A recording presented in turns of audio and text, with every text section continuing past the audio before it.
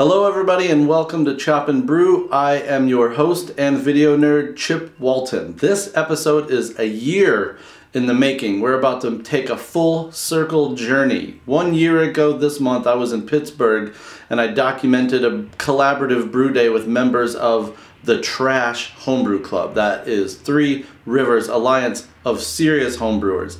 For the record, serious. So what's about to happen here is very legit. The Trash Club members and I brew up a Michael Dawson stamped and approved doppelbock, built specifically for aging 1 year before entering into 2 different homebrew competitions. That beer, which we dubbed Chopinator Choppelbock, took 3rd place in this year's NHC first round and won a gold medal at Beer and Sweat Keg Only competition. We're about to rewind back to October 2014 for the Brew Day in Pennsylvania. Then we're coming back to the future where I'll be joined by Michael Dawson for a tasting notes session on the beer. Before we do all of that, I want to take a minute real quick to give a shout out to all of the fans, all of the guests of Chop and Brew, and all of my co-hosts and contributors to help push this thing past 40 episodes. This is episode 41. It's awesome to see. Kind of never would have thought we would have got this far, but I appreciate everybody's patience, keeping up with the frequent and infrequent postings. Don't forget you can support Chop and Brew by going to the website and clicking Chop and Brew online Superstore. We got shirts, beanies, buttons, stickers, cutting boards. We've even got a Brew Day bundle on there to kind of put a bunch of them together, save on some shipping. Also, Brew Your Own magazine offers 50% back to Chop and Brew when you new subscription or renew subscription through the link on our website. That is under contribute to CMB and then hit sponsors. Okay, so enough of the self-promoting plug. Just want to give a shout out and thanks to everyone who's helped. Now let's fine tune our flux capacitors because we are going back in time. What's going on, everybody? Welcome to Chop and Brew. I'm Chip Walton. Today we are brewing for the future. We're in a backyard in Pittsburgh, Pennsylvania with Malcolm Fraser, Jack Smith, and Greg Bender. These guys are members of the Homebrew Club's Trash and Trube in the Pittsburgh area. Today we laid the smackdown on an epic doppelbock. It's a really big beer, really fun time. A couple of interesting things happened on this brew day that we're going to get into on the other side of the title card. So until then, chop for chop. And brew for brew. Whoop whoop! Oh yeah. Oh, click, click. Oh. Okay. There you go.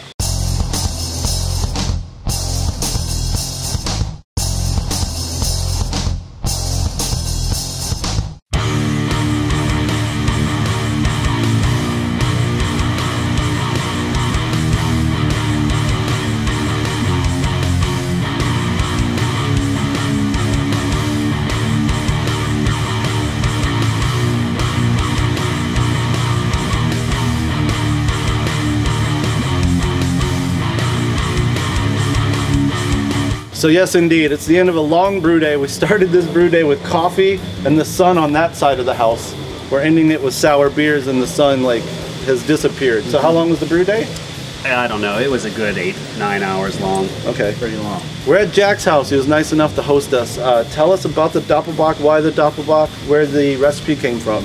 So this was a beer that was built to be big and aged to be poured next year at 2 different events. One of them is next August, Beer and Sweat, Cincinnati, Ohio. And then the other one is next October, Brewing Up a Cure, Pittsburgh, Pennsylvania. This year's Brewing Up a Cure was actually yesterday, so this beer is going to age a full year and be served at that event next year. Why we chose a doppelbock? We thought about some, large beers that would age that long, and everybody does barley wines, Russian Imperial Stouts. We want to do something a little different. Yeah. And how we got the recipe? Well, Chip knows this guy you might have heard of. His name is Mike Dawson. Mike Dawson. He knows how to make recipes. Yeah. He made us a recipe. And he took into consideration the longevity of the aging as well. Yeah. So he made it a little big. He made it a little big. He used mostly Munich malt, all Munich malt pretty much, with a few additional grains, but the base is all Munich. It's a big beer, and it was also designed to be decocted. Yes. So if you remember Michael, the lore of Michael Dawson, if you're going to do decoctions, it's based on the number of dogs you have in your yard. So we only had 1 dog today, Miss Cookie. Yep. Yeah. So we did a single decoction. Tell me about the overall brew day. How'd it go? Well, it was long, that much is for sure. Yeah. But it went smooth. I don't think we ran into really any issues. Well, we did run into one fairly significant issue. We actually overshot our original gravity, but we were able to correct for that on the fly. No issues. In the end, we overshot our final gravity by 2 points. So it all worked out pretty well. We had about 37 pounds of grain, and at 2 quarts per pound, which is a good water to grist ratio for decoction mashes, I was worried that my mash tun, even though it can hold about 18 gallons, was worried it would be overflowing at that rate. So we dough'd in at a normal 1.3 quarts per pound, and then started adding more hot liquor till we filled up the mash tun. So we're probably at 2 quarts per pound, but it doesn't really matter. Right. So once that was dough'd in and we rested for a couple minutes, we started pulling off quarts of thick mash to decoct.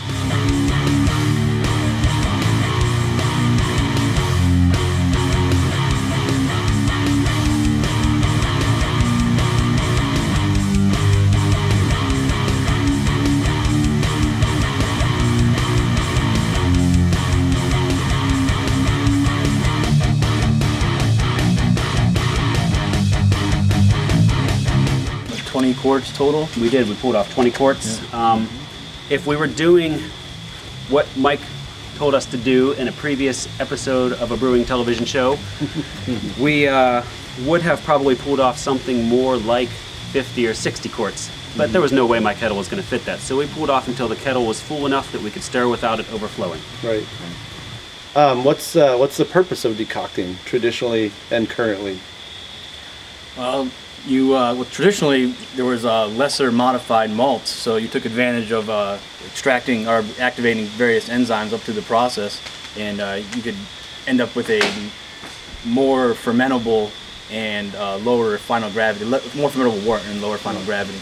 But it also has other benefits, such as developing melanoidins, rich flavor compounds reminiscent of dark bread and some caramelized type sugars.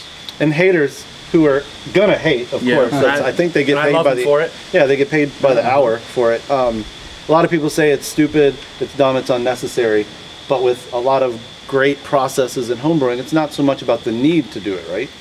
Right. Yeah, it's definitely about the desire to do it.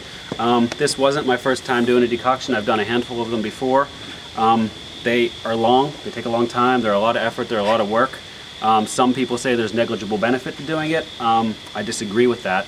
I feel that beers that are decocted are somehow different, better or worse, I don't know, but different than ones that are not decocted. Yeah. And in the case of this beer we did today, where we boiled this big wad of Munich malt for a half an hour, we have proof that there is actually at least visual difference between the beer. And then we tasted them as well. Yeah. This was my first decoction. I was really excited to get to try them side by side, and the decocted mash was delicious. Yeah, it was dramatically darker.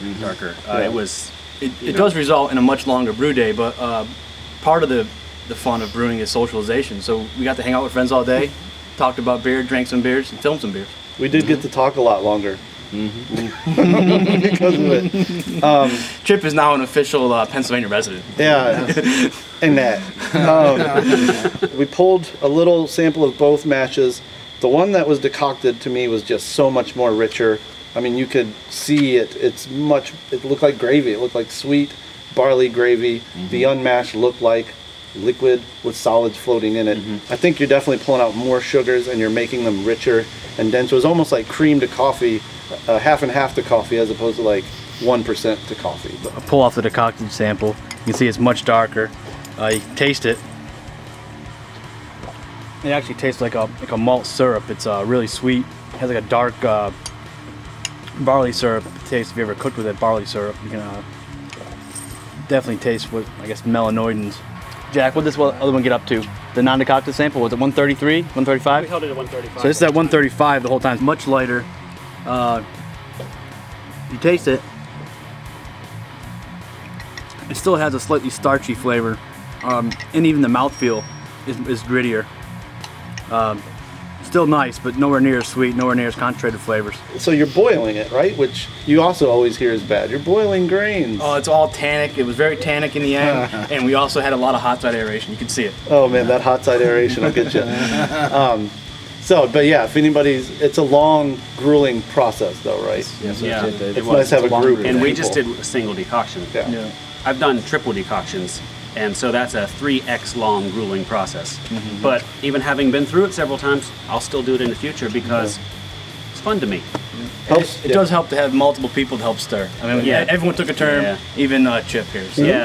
Yeah. Major caveat to that is I won't do them alone. So you get the decocted mash back into the main mash, and from there it's a pretty basic brew day. Is there any? From that point forward, so you mash in and you've got your mash running a little low. In our instance, it was 135 degrees. We pulled off the decoction, and after that was done being boiled and we added it back, our main mash was at 156, which is sort of a higher end saccharification rest.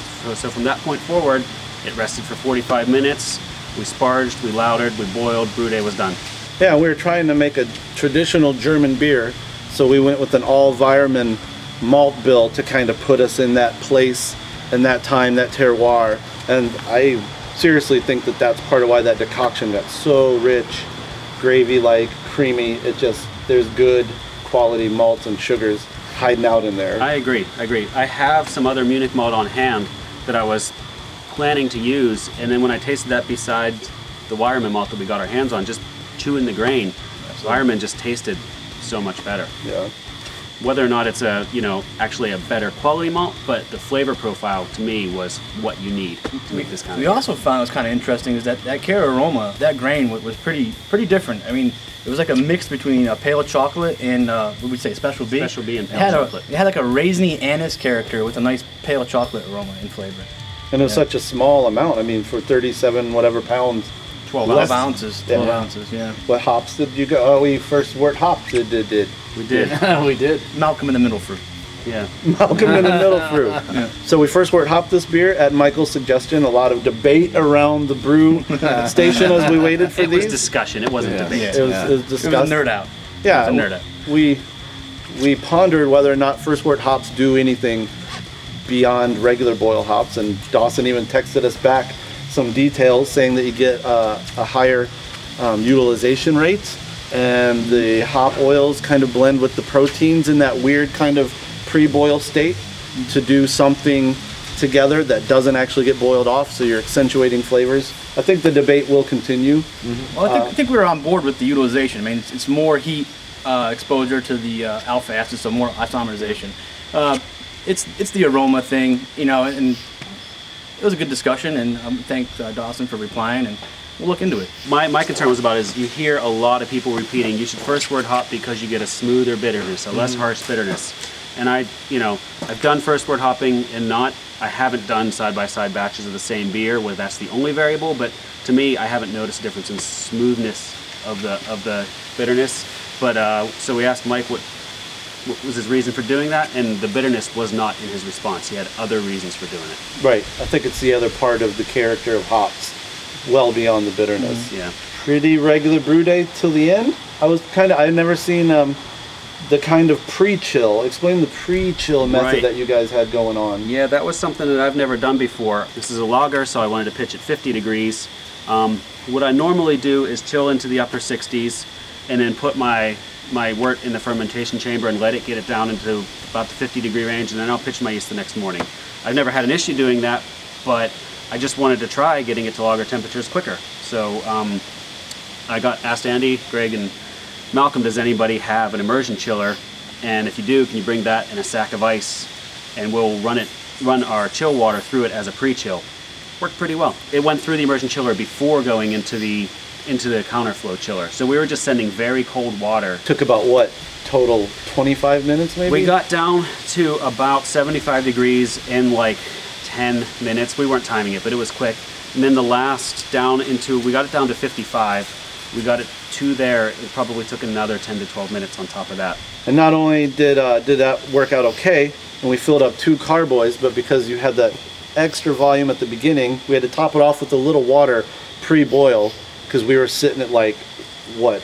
We were close to our expected final gravity. No, we were at 1100 as we checked the runnings about halfway through, which was further ahead than where we should be. It was at that point we knew we might have a little bit of a problem on our gravity. Yeah. But overshooting your gravity is definitely better than undershooting your gravity. So when we were done, when we had collected our pre-boil volume, we were about 1 point shy of our expected final gravity. So we added some water at that point, which meant that we had an extra gallon of wort at the end. Yeah, so as you can see, he poured 2 carboys full, and then he racked the last little tiny bit into a baby jug. Little tip, always have some kind of sanitized smaller vessel, because if that happens, you don't want to just pour it down the drain. No, it's perfectly good wort. It's no different than the wort that goes into the other Could be used as a starter, could be used as an experiment, which is what Jack's going to do. Right. Yeah, what are you going to do? Yeah, right now we have in our glasses, we have a nice little, shared a nice bottle of La Roja from Jolly Pumpkin Brewery up in Ann Arbor, Michigan.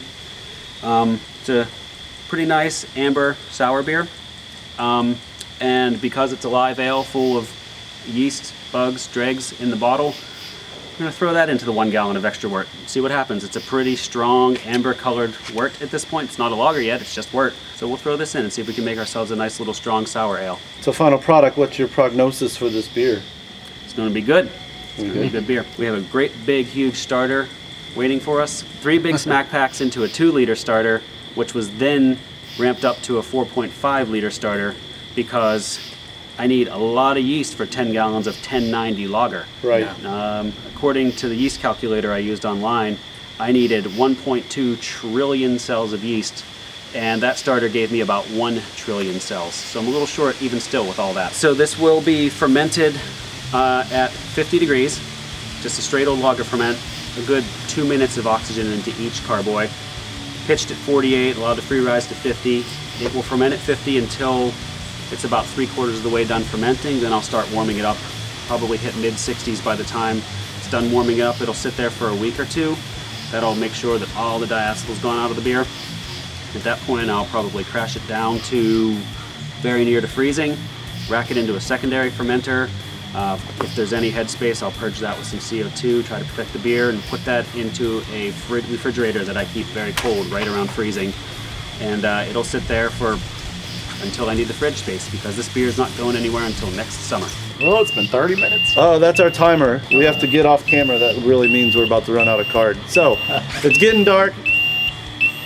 It's 108 minutes on Lost. You gotta push the button. It's getting dark. It's getting late. It's been a long day. I want to thank Malcolm, Jack, Gregor, Mrs. Smith off camera, Dana off camera. They've been shooting rocks at us from afar. Andy Weigel went home. Andy Weigel for coming out. Thanks Trube, Trash for having me up here for this epic brew day. Can't wait to taste it. I'm either gonna come up for beer and sweat, or you're gonna send me and Dawson a bottle maybe? Or both. Or both. All 3 of the aboves. Yeah, I don't know what else to say except I think I have faith that this beer is gonna be awesome, because there were so many awesome people involved in it. I mean, of course it's gonna be awesome. I mean, we brewed it, right? Yep. I don't brew bad beer, except when I do. I knew we should have had your wife involved. All right, till the next time, chop for chop, Brew for brew. in the dark. All right. Brew for dark. I'm empty. I need some more beer. Slam that sour beer. Woo! Fast forward to October 2015 on my front porch in St. Paul, Minnesota. I'm here with the architect of the Chopinator Choppelbock, Michael Dawson. I just wrote down some numbers. Jack and crew did all the hard work and won a gold medal.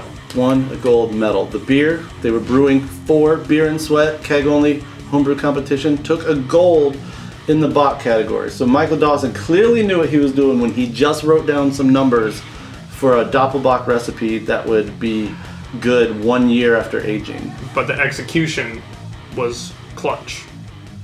It's truth. You know, when Jack asks you, I want a doppelbock that can hold for a year, what's the difference of the way you would brew that and you'd brew a doppelbock that you want ready in a month or whatever smaller window? Honestly, I scaled up a recipe that I had done before. I made it a little bit bigger, slight bit hoppier, a little bit more dark malt, just to kind of give it some extra oomph, some extra antioxidant and aging power. And I think it really paid off. This is a really, really great beer. 1 year on, it's held up really well. Yeah. This is a keg fill. Jack sent us 2 bottles. Thankfully, he filled those before he went to Beer and Sweat, because I was led to believe that it was like gone. It was out of there really quick. Metal or not, people loved this beer. So what are you getting out of the beer? So you had mentioned that keg fill, right? And we both commented on low CO2 level. which may be a function of the keg fill, right? But what I kind of like about that is that it really enhances the just really creamy, unctuous mouthfeel of this beer. It's almost liqueur-ish. Dog's got a scratch, man. Dog's got a scratch. There's just this wonderful kind of fruitcake, ethanol nose to this beer. It's like a rum-soaked fruitcake. Yeah. It's really dark, dense, aromatic, pungent, raisiny, treacly, with a definite spicy alcohol note to it, and that follows through with the flavor. It's just really big, malty, rich, toffee-ish, creamy. Don't really get a lot of oxidation out of it, or any other negative effects of a 1-year-old beer. Yeah, I got dark bread, specifically raisin bread that's been toasted. Burnt caramelized sugar, a little boozy slickness. It's not heat on the flavor. It's more of an ephemeral. It's a mouthfeel, and then it's definitely kind of a brainwave detector. Feeling the brainwaves for sure. Yeah, Elsa's mom even got just a slight bit of smoke out of it, which there's no smoked malt in it, but and then a good friend of ours, Bob, said raisinets. Kind of chocolate covered raisins or of some sort. I will note that it pairs well with Oreo cupcakes. The sweetness of the cupcake plays up the malt, hop, acidity of the beer. We had some Oreo cupcakes a couple weeks ago when we drank the first bottle, and it was surprisingly good. It sounds pretty good. I know. I'm sure it's supposed to be paired with something a little more like Wild Game or Bratwurst or something, but I was like, what about a cheap Oreo cupcake from Cub Foods? It's pretty wild to me, man. Yeah. Really clean, too. Like, there's no fusels, there's no harshness to the alcohol quality. It's very smooth, very, very, maybe too easy to drink. Yeah. A year, man. It's hard to not touch a beer for a year. I think that deserves a little shout out to the trash crew. Blam, blam, blam, blam, blam. Sporting the colors. I am. I'm gonna wear this shirt today and then again at my own funeral. Repping your set. Cool. Well, thanks for coming by. Thanks to Jack for sending it to us. Yeah. Chop for chop. Brew for brew. Chopinator. Brewinator. There we go. What's up with this motorcycle gang across the street? Don't make eye contact.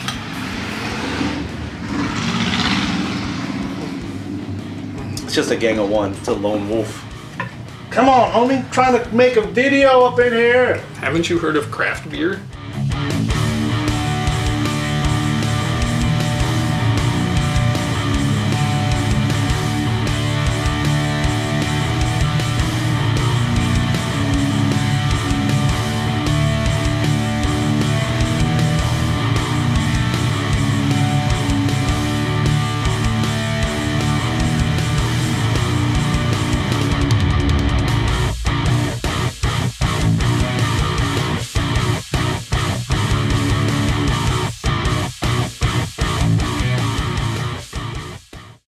What's going on, everybody? Welcome to Chop and Brew. I'm Chip Walton. I am being joined in a backyard outside of Pittsburgh, Pennsylvania by Malcolm Fraser. Sorry.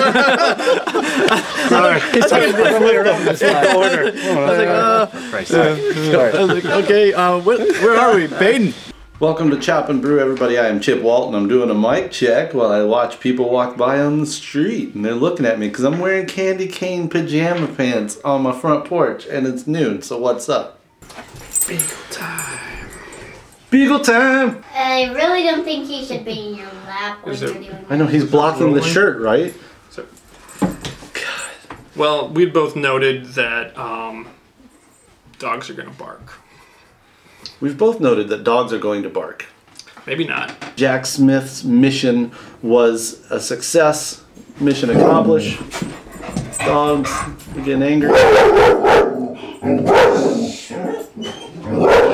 Hey! We really shouldn't have the dogs in here. You got people walking down your neighborhood. Otherwise, I mean, how would we know that? I know. If the dogs didn't let us know. Do we leave it in or start over? Let's start over. Okay. So yeah, a year later, you can't kick the chair, Nev. You gotta be totally still. We're never gonna get this done. It's so funny. There's two guys drinking beer. How hard can this be? So the plan worked. The man with the plan is now on the stand. Goodness gracious. I think we should just do all that over. My gosh. Okay, we're I'm getting... sorry. No, we're getting... This is a strong beer.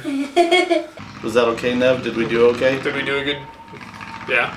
Yeah, you did a great job. Yeah? I can't believe we got that far. I can't believe it either.